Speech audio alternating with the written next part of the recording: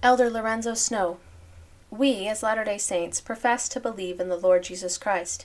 in the restoration of the fullness of the everlasting gospel, in the restoration of the holy priesthood with its privileges and powers, and in the restoration of the authority to administer to the sick and to receive, through the medium of this gospel which we have espoused, supernatural gifts and blessings, the Holy Spirit which communicates a knowledge of things past, of things present, and of things to come. And when we received this gospel, we covenanted before God that we would be led, that we would be governed, and would follow the suggestions of the Holy Spirit,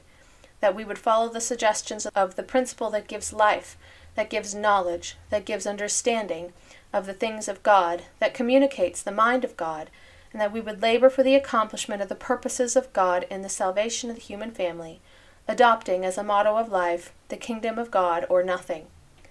How far we have kept those covenants during the past 50 years and followed the dictates of the Holy Spirit, we ourselves must be the judges.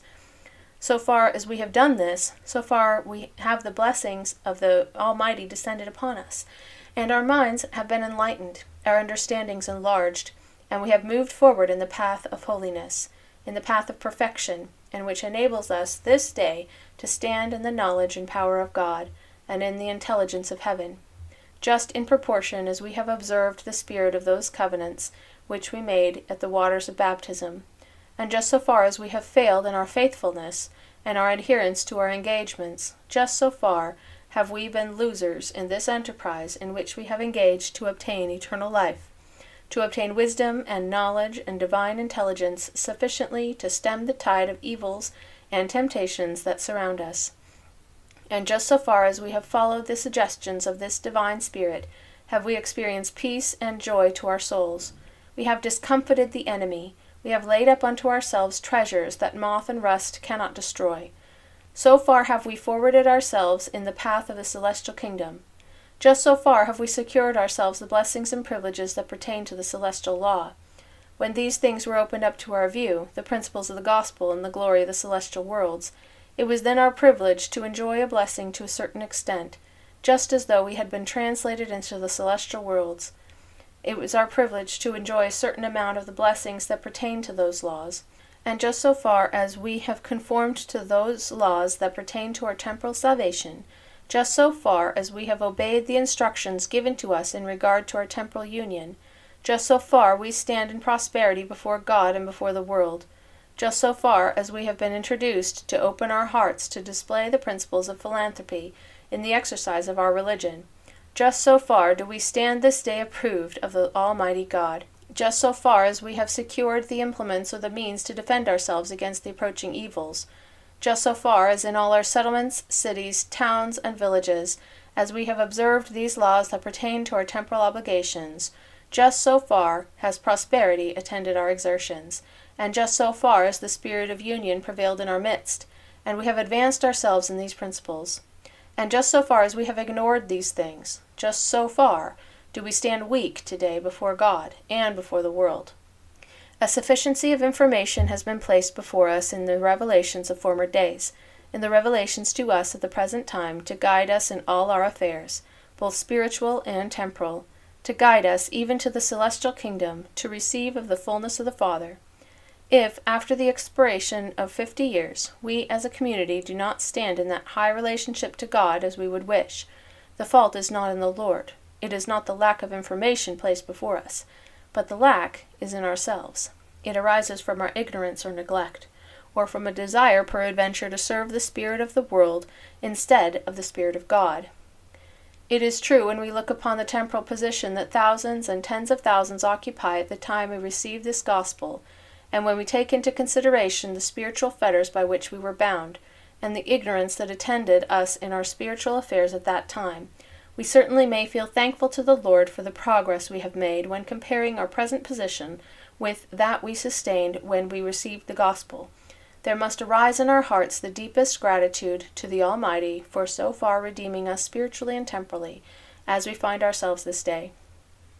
For the progress we have made, we are indebted to the blessings of God attending our diligence and faithfulness, and we should renew our covenants before God and the holy angels, that we will, God being our helper, serve him more faithfully during the ensuing year than we have in the past, that our public and private life, our actions and the spirit and influence we wield may be in keeping with the motto, the kingdom of God or nothing.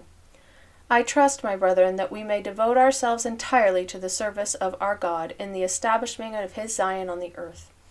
zealously laboring for the interest of truth and righteousness on the earth, until it shall become a joy to us to be so engaged, that it may become second nature to us to serve God and keep his commandments, and to observe the celestial law, that we may so enjoy the Holy Spirit in our hearts, that we may overcome the world, and establish the celestial law in our minds, and establish it in our practice, that we may so understand ourselves and our privileges, that we may in this life secure a considerable portion of the blessings that pertain to the celestial law, and which are to be enjoyed in the celestial glory. That so far as God has given us power in the earth, so far as he gives us possessions, houses and lands, flocks and herds, that these possessions shall become sanctified by our doings and actions in the manner in which we exercise ourselves in relation to them, that they may become sanctified, and that we may show ourselves worthy of the priesthood we possess,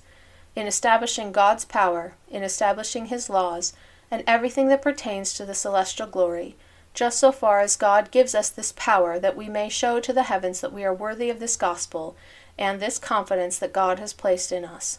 in restoring to us the fullness of the holy priesthood. And now I close my remarks by bearing my testimony to the knowledge of God that I have received in relation to this work. It is true. I received a knowledge of the truth of this work by a physical administration of the blessings of God. And when receiving the baptism of the Holy Ghost, I knew I was immersed in a divine principle that filled my whole system with inexpressible joy, and from that day to the present has blessings crowned my labors. And when baptizing people and administering the ordinances of the holy priesthood, God has confirmed those administrations by imparting the Holy Ghost, giving a knowledge to the individuals to whom I administered, convincing them that the authority was delegated from heaven, and every elder who has gone forth to preach this everlasting gospel and acted in the spirit of his calling can bear the same testimony,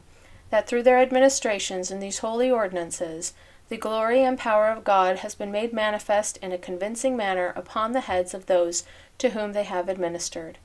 This is our testimony. That was the testimony 50 years ago of a certain individual who stood forth and claimed that God had authorized him to baptize people for the remission of sins, and lay hands upon them for the reception of the Holy Ghost, which should impart unto them a knowledge from the eternal worlds that he had this authority. This person was Joseph Smith, and he conferred this authority, which was given unto him by holy angels, upon others, who were sent forth to bear testimony to the world that those who would receive these holy ordinances should receive the testimony from the Almighty, that they were thus authorized to so administer. And this is our testimony, and this is my testimony before this people, and before the world. And may God bless us. May he pour out his Spirit upon the Latter-day Saints, and may we be faithful in all our labors, having the motto indelibly stamped upon our hearts, the kingdom of God, or nothing. Amen.